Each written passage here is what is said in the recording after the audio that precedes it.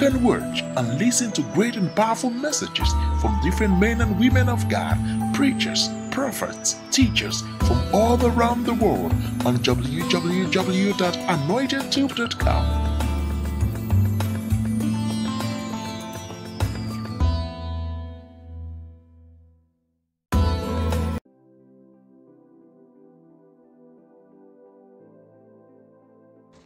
Hey there, this is Anointed Tube.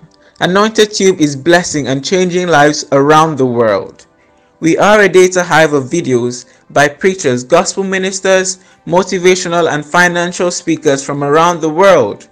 We need your help and monthly donation by clicking on the donate subscription button on the homepage and also on the video page. You choose the amount you want to donate monthly. Nothing is too small or too big. We are targeting 5,000 people to subscribe now, and we need your help. It is remarkably easy to navigate on the site.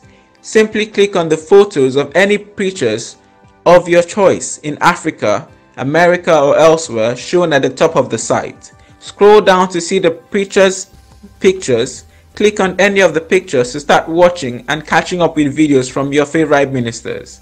Videos can be shared on all social media platforms. We need your help now.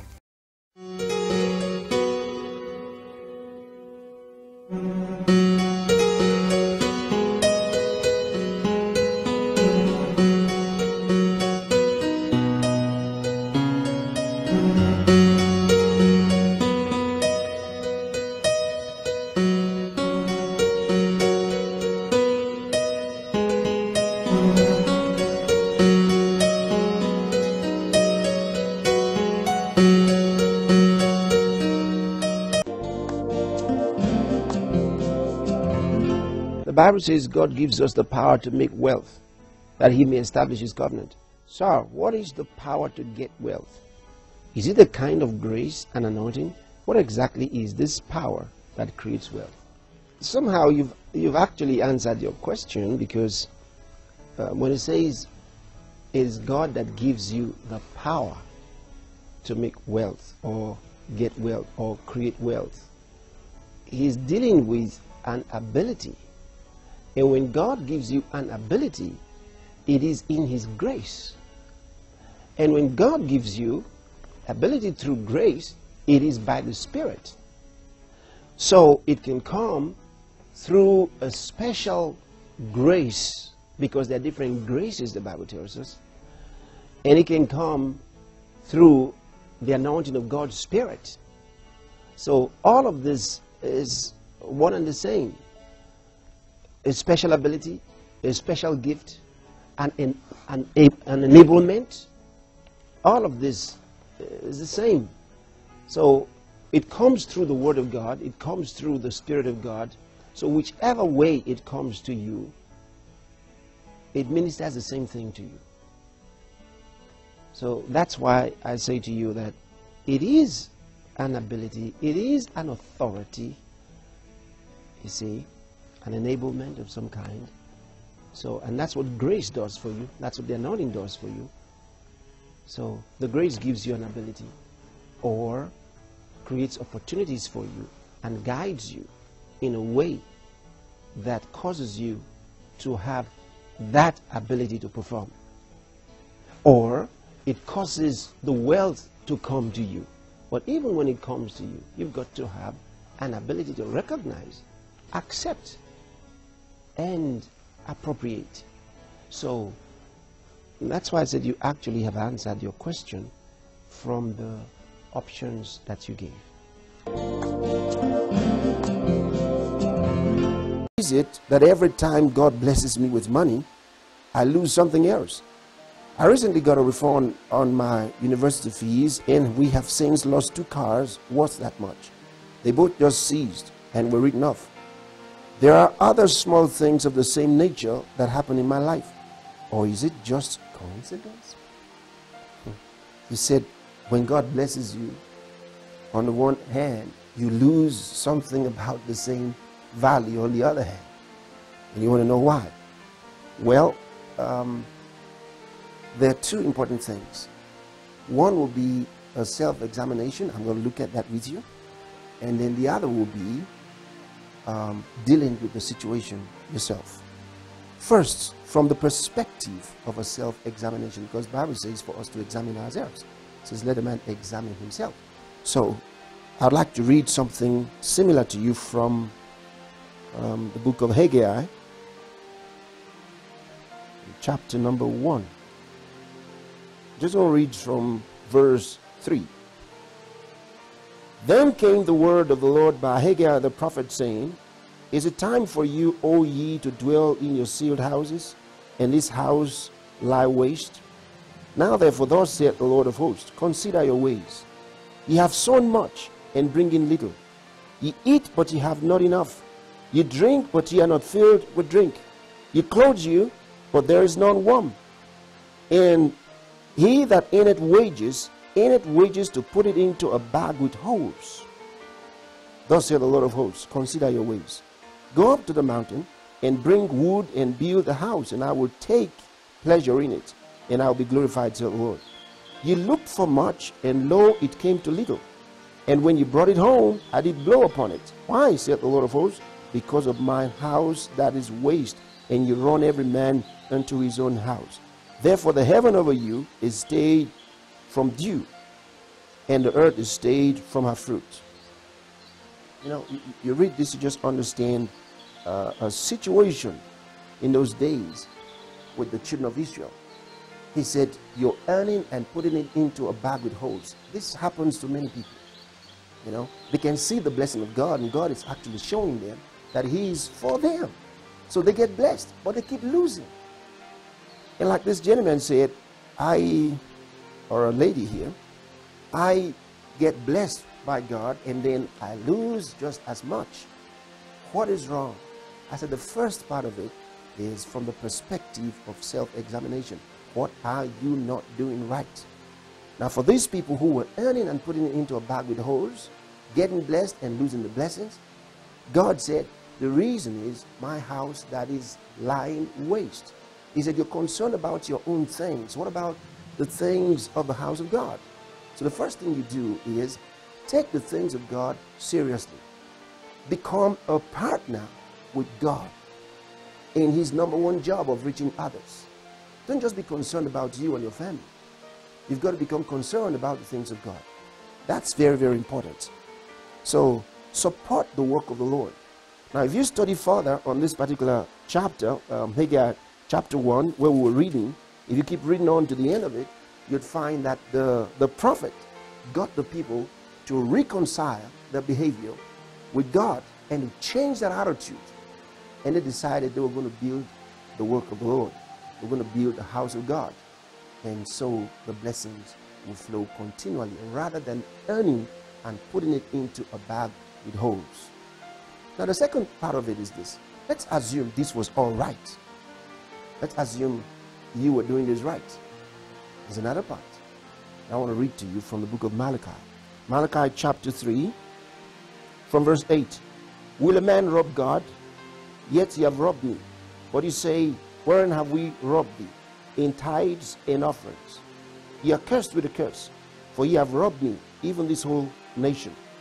Bring ye all the tithes into the storehouse, that there may be meat in my house, and prove me now herewith, saith the Lord, if I will not open you the windows of heaven, and pour you out a blessing, that there shall not be room enough to receive it. And I will rebuke the devourer for your sakes, and he shall not destroy the fruits of your ground. Neither shall your vine cast her fruit before the time in the field, saith the Lord of hosts. Now look at that. He said, bring ye all the tithes and offerings to the house of God. And then he says, I'll pour you out a blessing.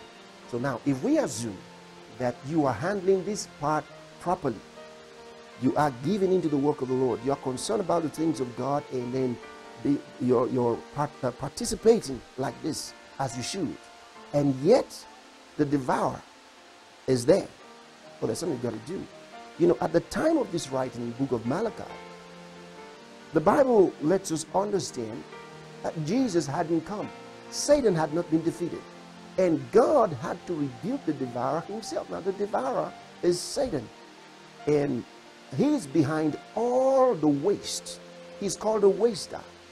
He's behind all the waste and all the destruction and all the losses that we experience. He's behind. He's remotely behind these things. And he hadn't been defeated yet. And God had to be the one to rebuke that devourer. Today, when you fulfill your part, you have the authority to rebuke the devourer. So if you are participating in the things of God and you are supporting the work of the Lord, giving into the work of the Lord, giving as you should in your tithes and in your offerings, then you can stand against the devourer yourself. Don't wait for God to say something to the devourer. You are the one to do that. You are the one today. But it will not work as long as you are a lawful captive. Now mark those words, a lawful captive. Now, I'll just read you a little portion from the New Testament here in 2 Corinthians chapter number 10.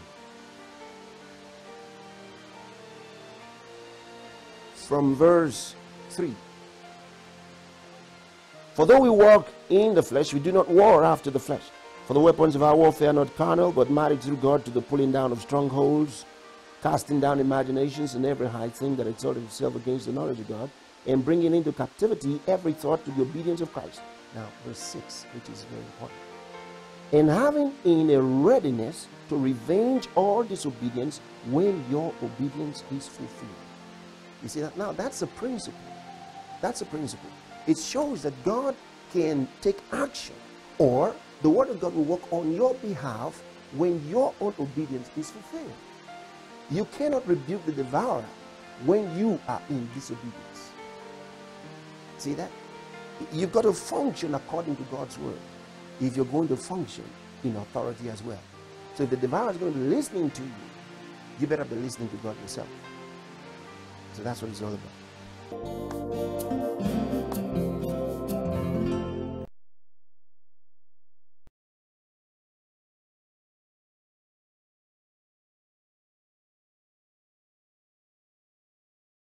In the Rhapsody of October, Pastor Chris mentioned that God is not against medicine. So does that mean God is not against traditional medicine also? Well, God is not against any medicine. He's not against traditional medicine or whatever medicine. If medicine is medicine. Now the problem with some traditional medicines is the connection of the tradition to their forebears, their ancestors or ancestral spirits, or some demonic forces or some spiritual forces of some kind. That is the problem, where it's a juju priest who has to preside over these so-called medicines, or they get their formula from some spiritual entity. So that's what the problem is. So understand, God is not against medicine. What makes it traditional? I think it's a misnomer. What makes it traditional? Is it traditional because there is a tradition?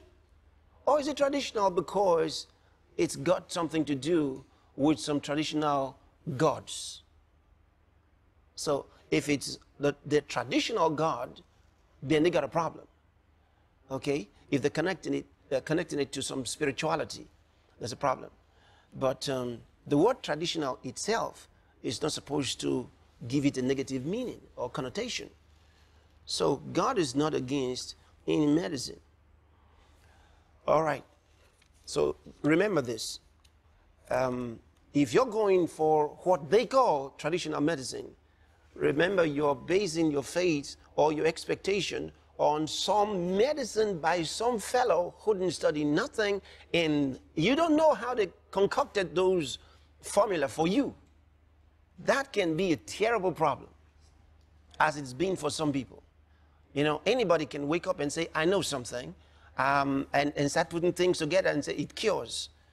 And people are looking for help, so they go anywhere. So be careful. We're not suggesting in any way that you go to what they call traditional medicines today.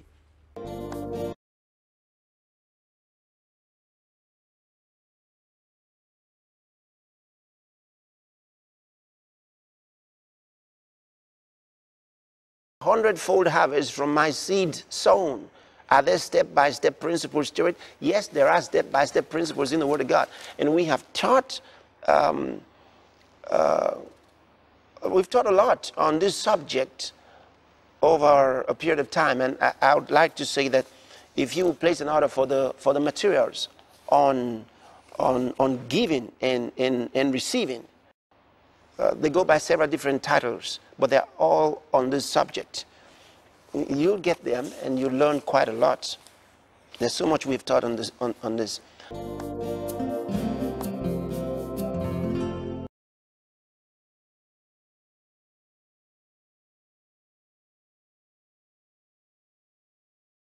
Father lives in Italy. Before he became born again, he falsified his age so that he could legalize his stay. Now that he's born again, should he go and tell the truth? He may face deportation and lose everything. What should he do? He should go and tell the truth. Now let me tell you something. It doesn't matter for how long a lie is in office. It's still a lie. A lie doesn't change the truth because it's been there a long time. The trouble is, if you found a life on a lie, it's like building a house on sand without a foundation. And so, it doesn't matter, you said he may lose everything. He's still going to lose everything. It's just a matter of time. He's still going to lose everything. There's a lot of people who are living their lives on falsehood. It doesn't matter how long, they're going to lose everything. That's for sure. That's for sure. The Bible says a house that is built on falsehood will crumble. And same thing with your life. Your life is like a house. You're building a structure. Your life is a structure. You're building it on a foundation, and that foundation is determined by whether or not it's been God's word. He said anyone who founds his life on God's word is like one who has founded his life on the rock. And anybody who does the opposite has founded his life on sand. And it says when trouble comes, when problems come, like the flood, like the storm, Jesus said, in that parable, he said there was a great fall. He says, great shall be the fall of that house. That means it's going to be a great fall, just a matter of time. So tell the truth now, and whether or not you're deported doesn't mean anything. The reason you're telling the truth is not about trying to convince somebody. It's your character. It's who you are. So you tell the truth because now this is your life, and you don't care what you think about it. If you're afraid to tell the truth because of this, that means you lie even about your salvation. You'll be afraid to tell the truth when persecution comes.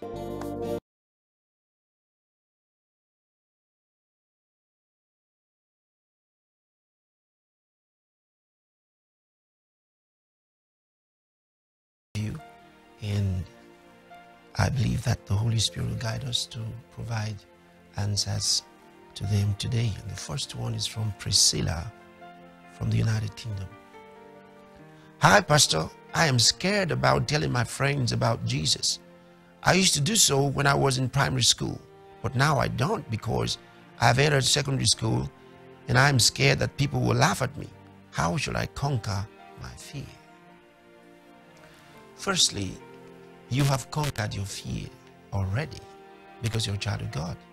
And the Holy Spirit who lives in us gives us power and authority over fear. But I want to read some scriptures to you, then I'll talk to you again about the Holy Spirit. The first scripture I'll read is from Romans chapter 1.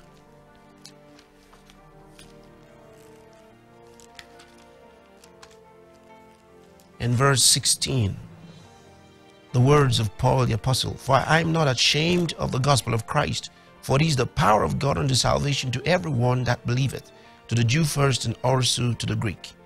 It says, I am not ashamed of the gospel of Christ, for it is the power of God unto salvation. That means it's God's only power to save human beings. See, so Paul said he wasn't ashamed of the gospel. You must not be ashamed of the gospel. Now, if you are ashamed of the gospel, hear the words of Jesus. St. Mark's Gospel, chapter 8, from verse 36. For what shall it profit a man if he shall gain the whole world and lose his own soul? Or what shall a man give in exchange for his soul? Whosoever therefore shall be ashamed of me and of my words in this adulterous and sinful generation, of him also shall the Son of Man be ashamed when he cometh in the glory of his Father with the holy angels. Did you hear that last part? The last verse, verse 38. It says, if you are ashamed of him in this world, he will be ashamed of you when he comes. You don't want Jesus to be ashamed of you. Never be ashamed of him. Now, I said I'll tell you about the Holy Spirit. When you receive the Holy Spirit, you receive the power to bear witness of Jesus Christ. And you will not be ashamed of his words. So if you haven't received the Holy Spirit, this is the time to receive the Holy Spirit. He will enable you and he will give you the boldness. If you've already received the Holy Spirit, then speak in tongues often. If you speak in tongues often, the Bible says the one who speaks in tongues, in an unknown tongue, he says, edifies himself, builds himself, charges himself, emboldens himself. So that's what you have to do. And you discover that before you think of being shy or timid, the Holy Spirit will give you that boldness and you speak for him. Because the Bible says that this Holy Spirit that we have received is not a spirit of fear or of timidity or cowardice. He says he's a spirit of love, of power, and of a sound mind.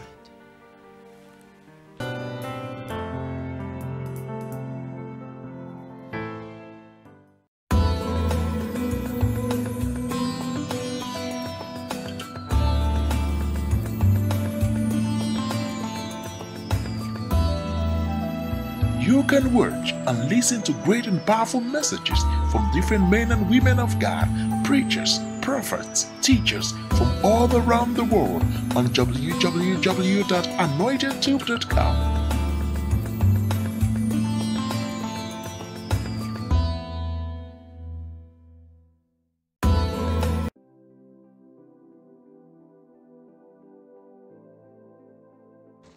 Hey there, this is Anointed Tube. Anointed Tube is blessing and changing lives around the world.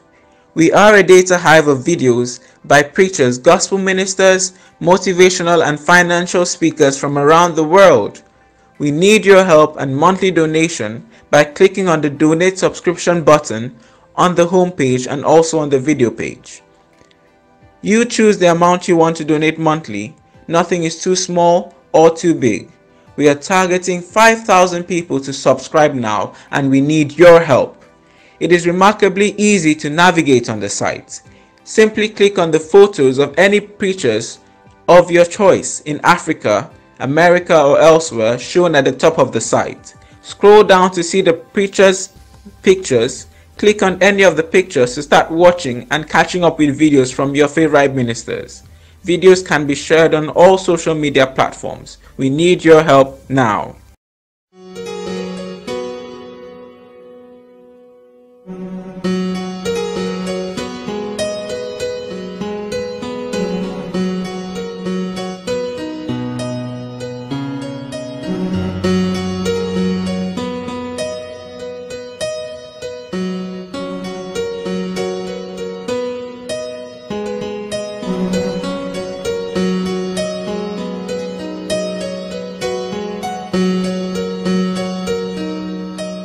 Of redemption, because Paul once wrote that we have been redeemed. Yet, sir, you say we have not been redeemed, but are a product of the redemption.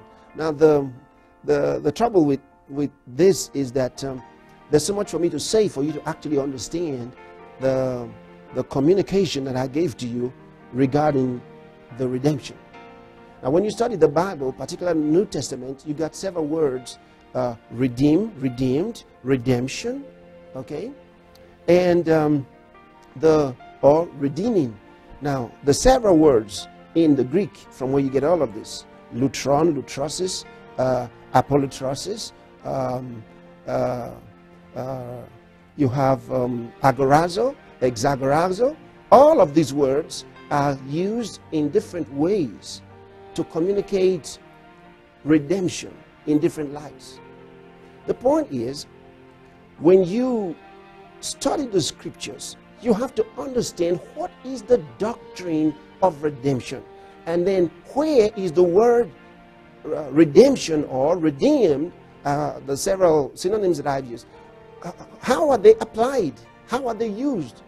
For example, when the Bible says redeeming the time, what's it talking about?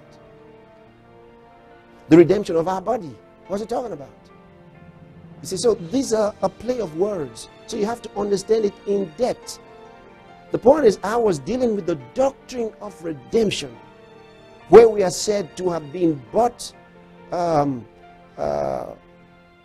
back from sin. That's redemption from sin. And that's what I was dealing with. There's a doctrine about redemption from sin.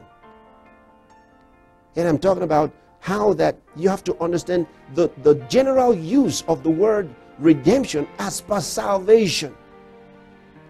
And then the redemption as though used with the light of the Old Testament, where a slave was bought and freed.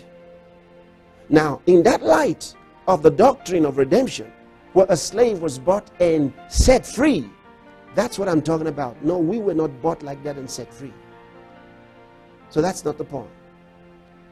You see it? So you have to understand the several usage of the word redeem, redemption, and so on and so forth, and what actually they apply to. You know, English is limited in several ways, and you can use one word to express so many different things. So it depends on the thoughts that you're trying to express, and that's what I was dealing with.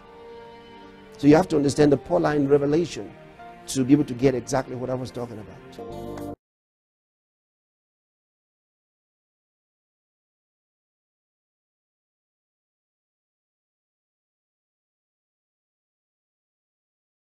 Being born again, or does it have to be another time?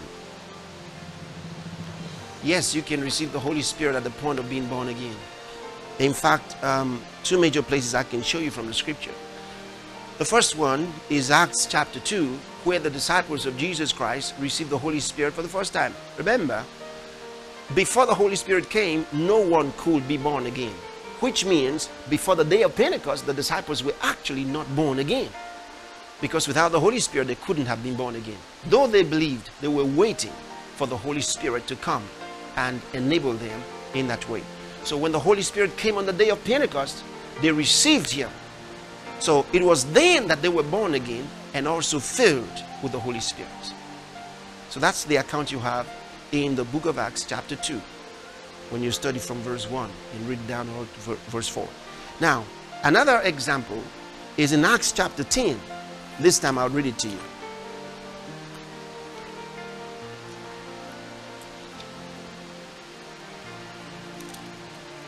It concerns a man named Cornelius, a Roman centurion, who had been instructed by an angel to send for Peter the apostle to bring words to him. So I'm going to read to you from verse 34. When Peter came to his house, then Peter opened his mouth and said, "Of a truth I perceive that God is no respecter of persons, but in every nation he that feareth him and worketh righteousness is accepted with him." Then he began the message. And as he went on preaching, the Bible tells us from verse 44, while Peter yet spake these words, the Holy Ghost fell on all them which heard the word. Wow. And they of the circumcision which believed were astonished, as many as came with Peter, because that on the Gentiles also was poured out the gift of the Holy Ghost. For they heard them speak with tongues and magnify God. Then answered Peter, "Can any man forbid water, that these should not be baptized, which have received the Holy Ghost as well as we?" And he commanded them to be baptized in the name of the Lord. Then prayed they him to tarry certain days. See, so they heard the word. In fact, Peter hadn't even stopped preaching when the Holy Ghost came on them. So at the moment they believed, they were ready to receive the Holy Spirit. So it is possible. You don't have to wait another time. You can receive the Holy Spirit at the point of believing to receive Christ for salvation.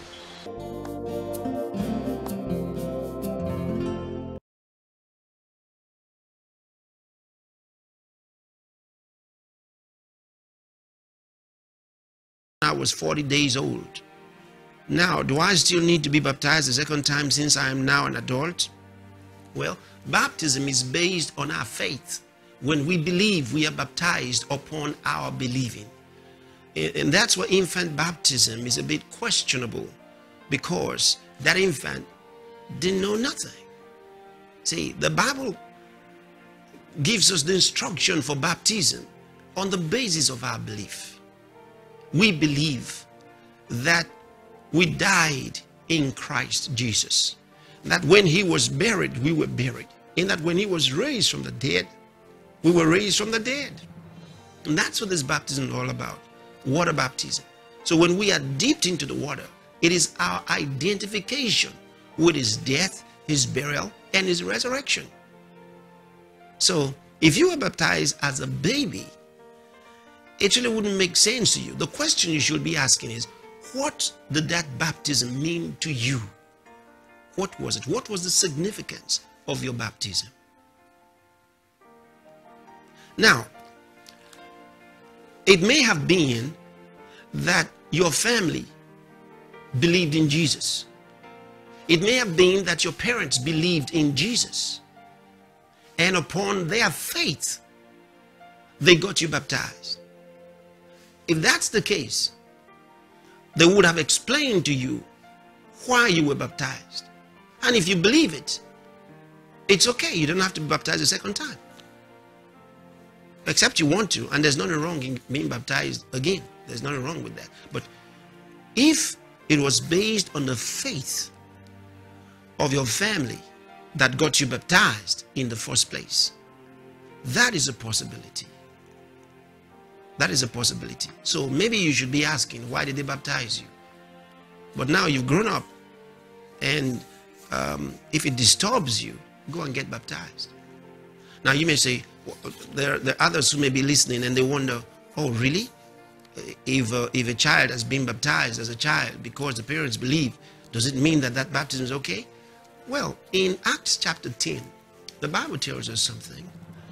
In the house of Cornelius the Roman centurion, when Peter the apostle came there to preach, the Bible says as he spoke, the Holy Ghost fell on all them that heard the word. And then when he found out that the Holy Spirit had been given to them, he commanded them to be baptized. And the Bible says the whole house was baptized. Now it doesn't give us the details of the age range of those that were in the house, for a reason, to let us know that could happen to everybody in the house, because everybody believed and the Holy Ghost came on everyone. So that's important. Can a child receive the Holy Ghost? Emphatically yes. I've seen that happen. And so if they all believed and there were young people inside the house, there were children inside the house, oh yes, they would have been baptized. It says, and thou shalt be saved and thy house.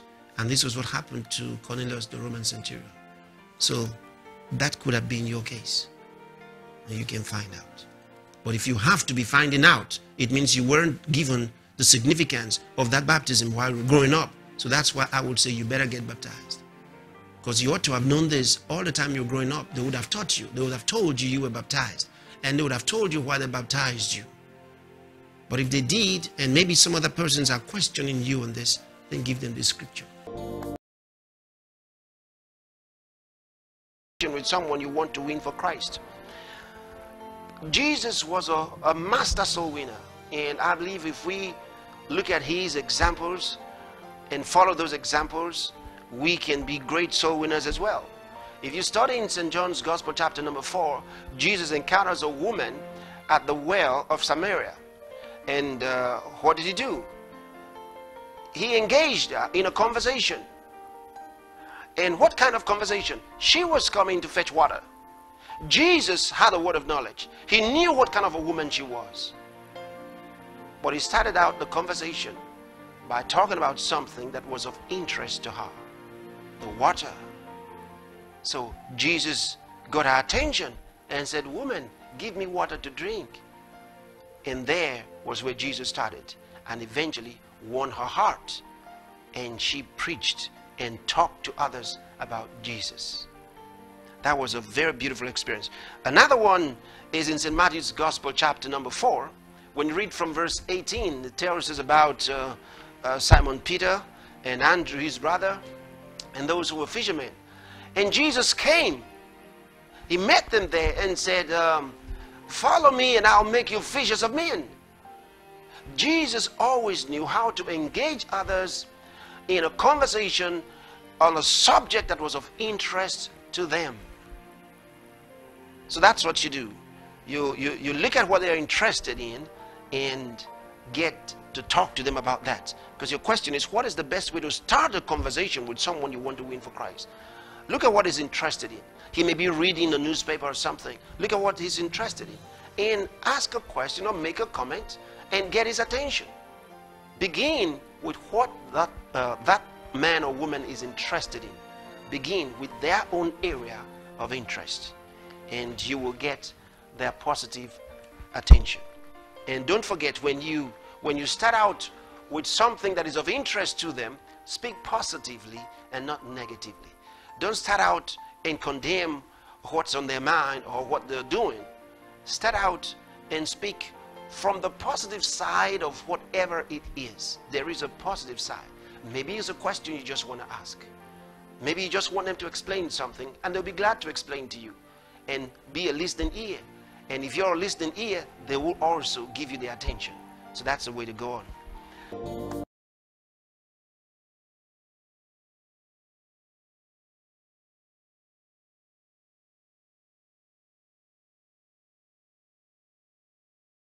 Michael is from Nigeria.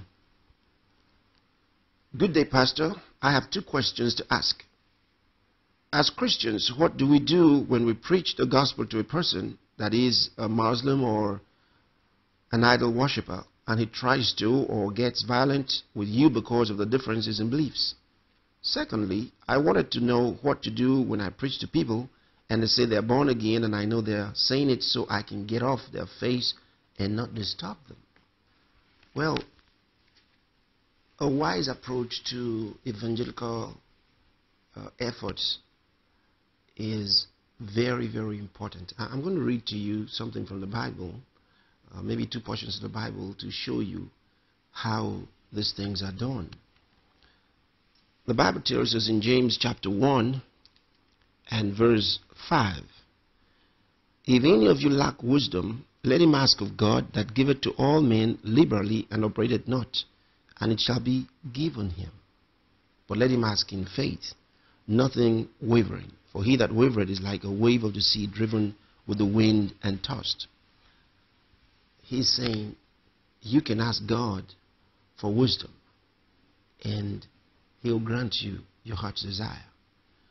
Wisdom is vital in our approach to evangelism, soul winning.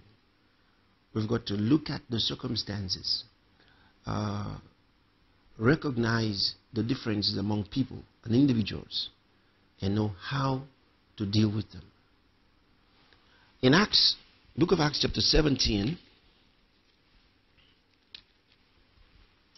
from verse 22, the Bible talks to us about Paul and how he encountered different kinds of people, religious people, with several different persuasions.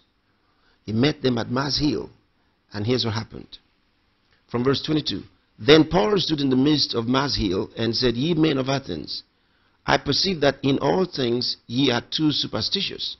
For as I passed by and beheld the devotions, I found an altar with this inscription, to the unknown God, whom therefore ye ignorantly worship. Him declare I unto you. And then went on to preach from there.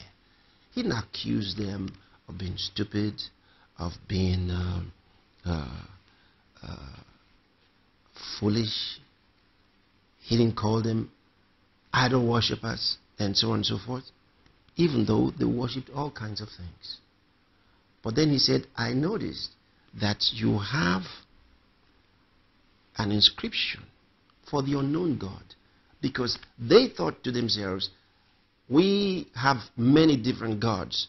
Just in case we didn't recognize a particular one, this one represents that God that we don't know. And Paul took off from there. See, from their unknown, he began to bring them the revelation of God. I'll show you another situation where he functioned in so much wisdom. Book of Acts, chapter 26. And I'm reading to you from verse 24. Here he was making his defense before Festus, the governor, and Agrippa, the king. From verse 24, and as he thus spake for himself, Festus said with a loud voice, Paul, thou art beside thyself. Much learning doth make thee mad. But he said, I am not mad, most noble Festus, but speak forth the words of truth and soberness. I like that. Even at that situation, he presented himself so respectfully to Festus the governor, who said he was mad. He said, I am not mad, most noble Festus, but speak forth the words of truth and soberness. He maintained his composure. Now in verse 26, he says, for the king knoweth of these things, before whom also I speak freely. For I am persuaded that none of these things are hidden from him, for this thing was not done in a corner. Then he directly addressed the king. He said, King Agrippa, believest thou the prophets? I know that thou believest. He put the words in the king's mouth. And listen to the king's response. Then Agrippa said unto Paul, almost thou persuadest me to be a Christian. Now, how did Paul respond? And Paul said, I would to God that not only thou, but also all that hear me this day were both almost and altogether such as I am, except these bonds.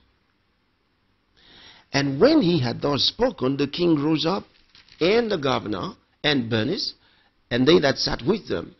And when they were gone aside, they talked between themselves, saying, this man doeth nothing worthy of death or of bonds. Then said Agrippa unto Festus, this man might have been set at liberty if he had not appealed unto Caesar. They found Paul to be of an excellent spirit. They had thought to let him go, except that he had appealed to Caesar. Wise communication.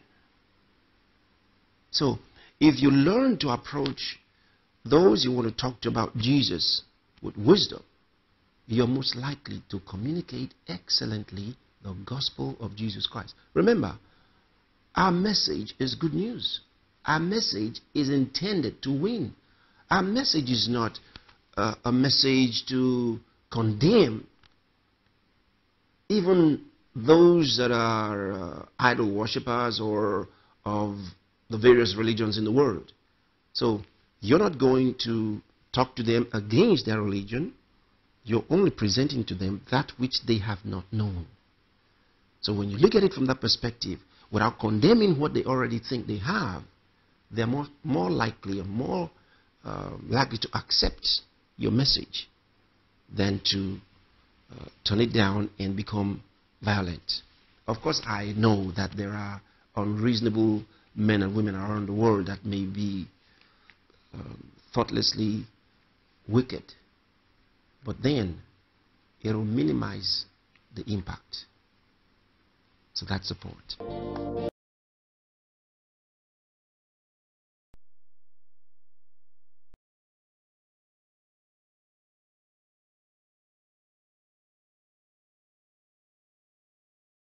Is from Cyprus. And Sad is asking, is it compulsory for all Christians to win souls one-on-one? What if I partner with the work of the ministry only and don't win souls personally? Would that be fine with God? Firstly, the Bible didn't particularly say anything about one-on-one. But you will win souls if you live for Christ. The Bible says, let your light so shine before men that they may see your good works and glorify your Father that's in heaven. If you live your life before men at work, at home, in your neighborhood, everywhere you go, your light will shine. You will speak as a Christian. Your language will be from the kingdom. So, there's no way that you will not communicate the light of God except you're ashamed of Christ. If you're not ashamed of him, they will ask you sooner or later why you act the way you do, why you believe the things you believe, and why you talk the way you do. and that will be an opportunity to explain the gospel to them. So the Lord will definitely create for you opportunities to minister to individuals the gospel of Christ. It will surely happen. So you can expect that. So when you say, is it compulsory for a Christian to win souls? Yes, you must win souls. Your life will win souls if you live according to the gospel. And what the word tells us is that we should be ready to give anyone the reason for our believing, for our faith. So he will definitely create for you such opportunities.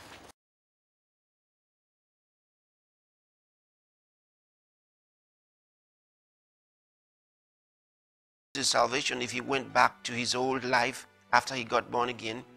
No, you don't lose your salvation. The only reason, the only way anyone can lose his salvation is a total rejection of the Lord Jesus Christ. Now, if you backslid because you were ignorant, because you were a babe in Christ, you don't lose your salvation. The Holy Spirit just continues to seek opportunities to bring you back to the Lord. So you don't really lose your salvation. But you just live without all of the blessings of God, and that's sad. But if you die in that condition of a backslidden state, then you gave up your salvation, and too bad. So you don't lose your salvation because you went back to your old life. No. The Lord continues to reach out to you, and that's why other Christians keep following you up and keep trying to go for you, to try to bring you back to the fold. But if you continue to reject, then if you die without coming back, of course, you got trouble.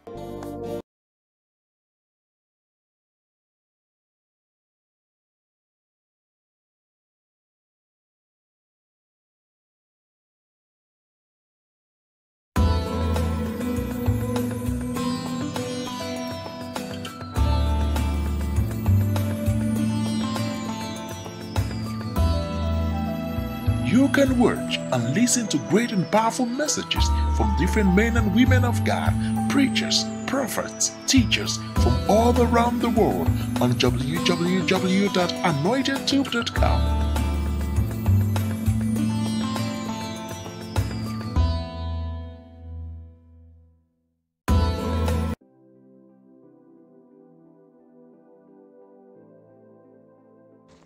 Hey there, this is Anointed Tube. Anointed Tube is blessing and changing lives around the world. We are a data hive of videos by preachers, gospel ministers, motivational and financial speakers from around the world. We need your help and monthly donation by clicking on the donate subscription button on the homepage and also on the video page. You choose the amount you want to donate monthly. Nothing is too small or too big. We are targeting 5,000 people to subscribe now, and we need your help. It is remarkably easy to navigate on the site. Simply click on the photos of any preachers of your choice in Africa, America or elsewhere shown at the top of the site. Scroll down to see the preachers' pictures. Click on any of the pictures to start watching and catching up with videos from your favorite ministers. Videos can be shared on all social media platforms. We need your help now.